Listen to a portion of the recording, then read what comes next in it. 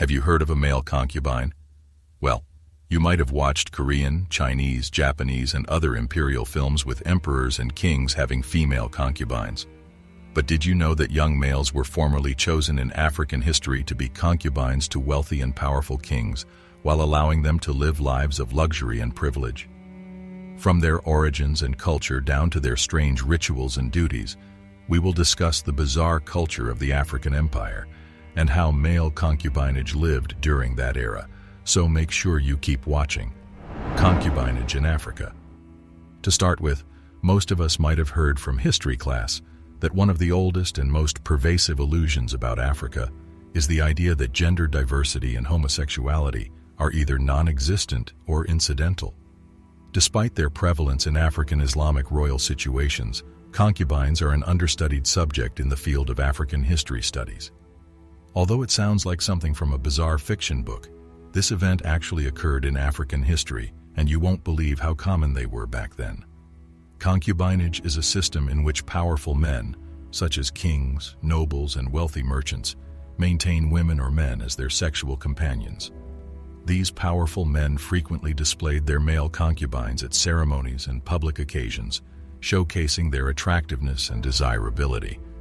As a result, people who have concubines are often seen as wealthy and influential.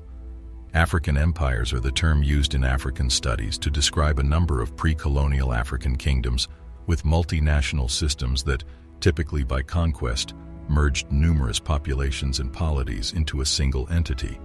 During this era, African rulers used to have male concubines all the time, as much as they also had female concubines on the side. While we mentioned that male concubines were pretty popular, they were a distinctive aspect of various African dynasties, and they led lifestyles that were unheard of. But still, this does not erase the fact that they existed, and most African rulers would prefer their company, male concubines, and their roles. Male concubines were originally associated with ancient Greece or Rome, but as mentioned above, African empires encouraged this idea too. But did these concubines live a life of glamour, riches, privileges, or rivalry just like the ones we see in imperial films? Or was it a complete misery?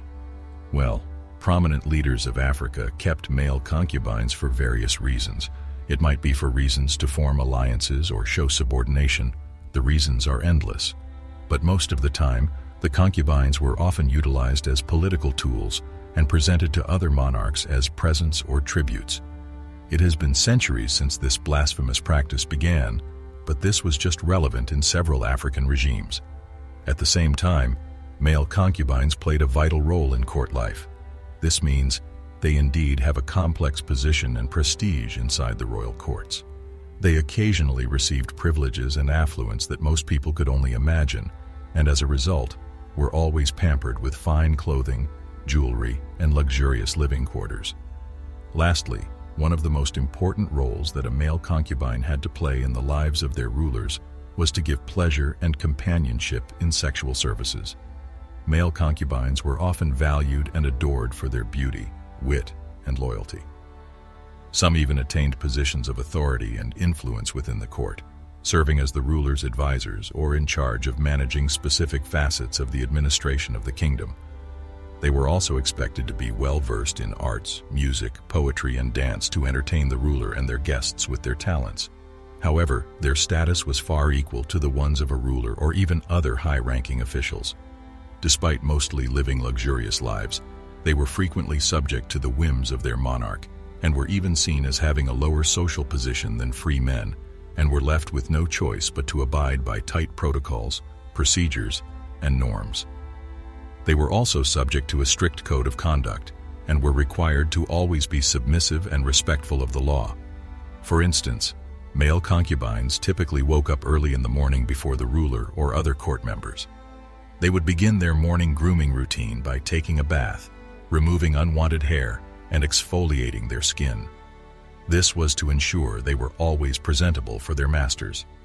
After grooming, they dressed up in their finest clothes and made their way to the dining hall. There, they would prepare breakfast for their ruler and make sure that their masters were well taken care of.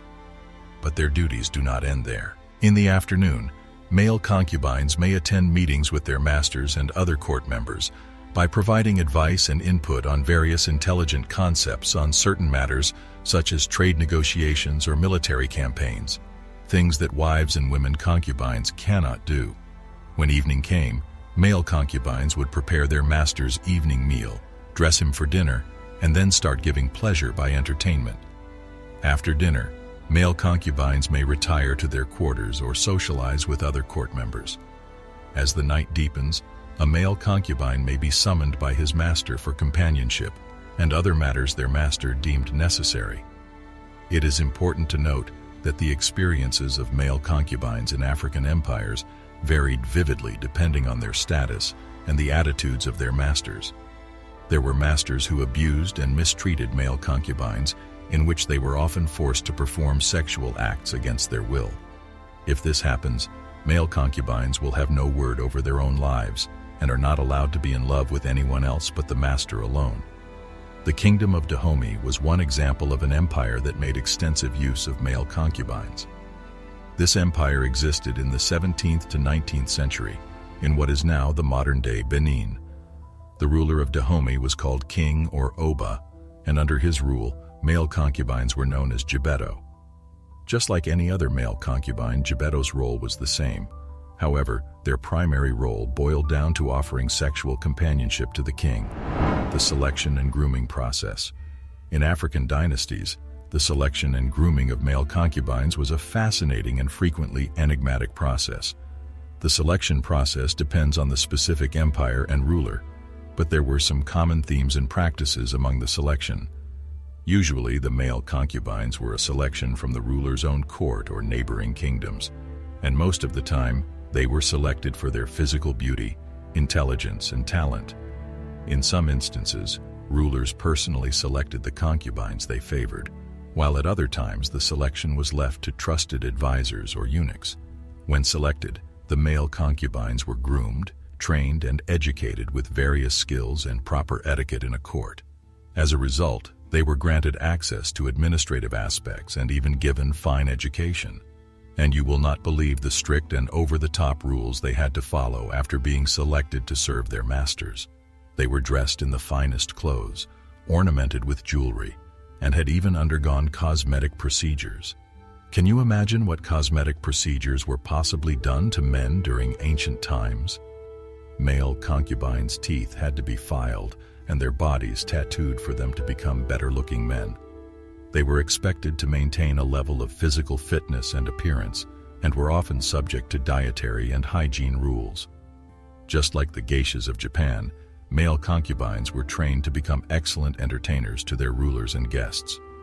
It might be safe to say that concubines were expected to perform any act of entertainment that would give pleasure to their master and to the guests, and at most, being a male concubine is a demanding way of life. In fact, entertainment was very vital to the role of male concubines in ancient Africa. For instance, if the ruler took a fancy to a particular concubine and favored them, they were often housed in special quarters within the palace or some other elite residences. Perks and privileges. Surprisingly, male concubines were also provided with servants of their own. These quarters were adorned with luxurious furnishing and ornaments reflecting the high status of the concubines and their masters. The kings often showered them with gemstones, pearls, and beautiful fabrics. That's how they show their affection after being sexually satisfied with the concubine. But in exchange for this lavish treatment, a male concubine must always be ready to make his master happy, and at most, it's a price they have to pay for the life they choose to live. However, this is not the only privilege they receive, because they are also exempted from paying taxes and other duties that were imposed on the general population. They were given extra special treatment in terms of food, housing, and medical care, and were often allowed to travel to experience new cultures and environments. Another good thing is that male concubines enjoyed the protection and patronage of their masters. The practice of male concubinage had a significant impact on African empires' societies and cultures. One of the significant impacts includes ideas on gender roles and relationships. The presence of male concubines changed the traditional adherence to masculinity, feminism, and the idea of monotonous relationships. It was a discipline that permitted some gender and sexual experimentation, which could be both liberating and frightening. As a result, social hierarchy became more fluid, frequently at variance with conventional notions of position and authority. The life of a male concubine was not a walk in the park. While there were kings who treated their male concubines with respect, there were still others who did the complete opposite, and sadly, male concubines who fell out of favor with the king were punished severely. While the life of male concubines in ancient Africa is not as simple as it seems, it is undeniable that they left a mark on the country's society. At most, they opened possibilities for people to see that gender can be fluid, and there's nothing wrong with that. What do you guys think? Let us know in the comments below, and make sure to give this video a like and subscribe to the channel for more.